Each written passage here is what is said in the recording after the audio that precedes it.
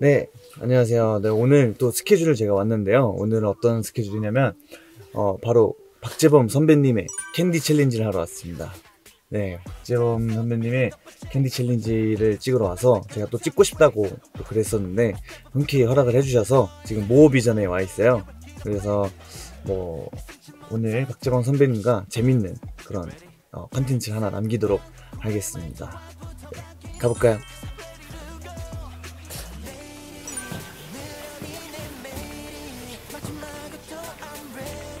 챌린지 안무 연습은 완벽하게 하셨나요? 사실 지금 하고 있어요.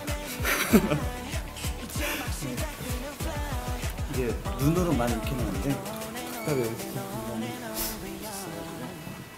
집에서 좀 하다가 제대로는 지금 이제 처음 해보는 거니까 열심히 해야 돼.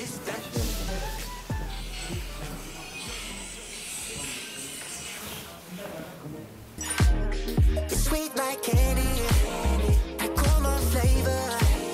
Let me some sugar, baby. I am your neighbor. You're sweet like candy, 달콤한 flavor. Let me some sugar, baby. I am your neighbor. Baby, I wanna lay you down, down. 그 원래 알고 있었잖아, yeah. 시선 고정은 나만 바라봐, yeah. 난 너만 바라봐. Baby 솔직하게 이 모든 게 완벽해.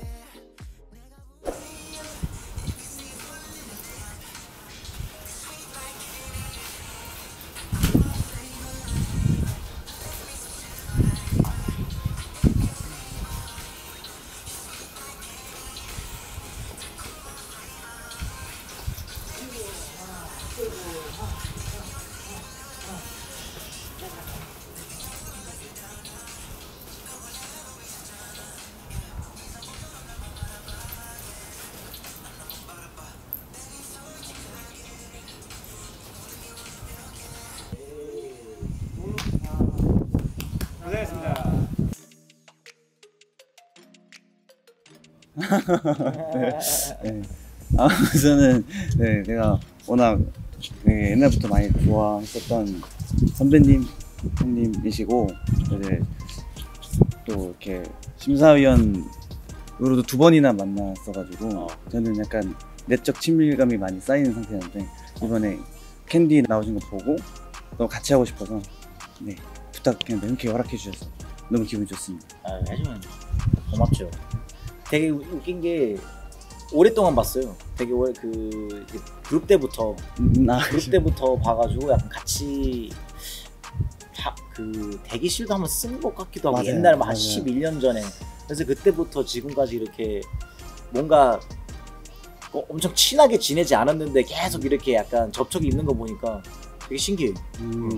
신기했어요. 진짜 옛날부터 그때 아마 노유네임인가? 맞아. 그 시절부터 같이 활동 많이 겹쳤었거든요. 네. 신기해. 저는 정업 씨가 챌린지 해주면 저야 고맙죠. 어쨌든 내 노래를 홍보하려고 하는 건데 어쨌든 이렇게 먼저 나서서 같이 하자고 하는 거는 이 곡과 춤을 좋게 봐줬단 말이잖아요. 어쨌든 멋있다고 생각을 해서 같이 하고 싶은 건데 저야 뭐 되게 고맙죠. 어쨌든 저를 도와주는 거니까. 저는 그래도 정업 씨가 이렇게 뭔가 포기하지 않고 이 기회들을 이제 뭔가 지나가게 하지 않고 계속 뭔가 뭐를 위해서 계속 노력하는 모습이 저는 굉장히 보기 좋고 멋있는 것 같아요. 이게 처음에 그 그룹 시절에 봤을 때 보이지 않은 그 멋이 이제는 한 10년, 11년 뒤에 가면 갈수록 뭔가 그 멋이 드러나는 것 같아가지고 굉장히 응원하고 다 종업씨 팬분들도 그렇고 종업씨도 파이팅!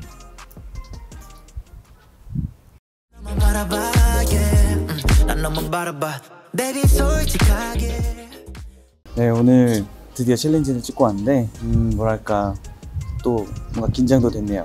아무래도 또 프로그램에서는 또 심사위원님이셨어가지고 오늘 또 이렇게 기회가 돼서 또 이렇게 새롭게 컨텐츠를 만들어 봤는데 너무 재밌었고 앞으로도 또 이런 거 좀 이런 식으로 많이 재밌는 컨텐츠 많이 했으면 좋겠어요. 너무 재밌었고 즐거웠습니다. 감사합니다.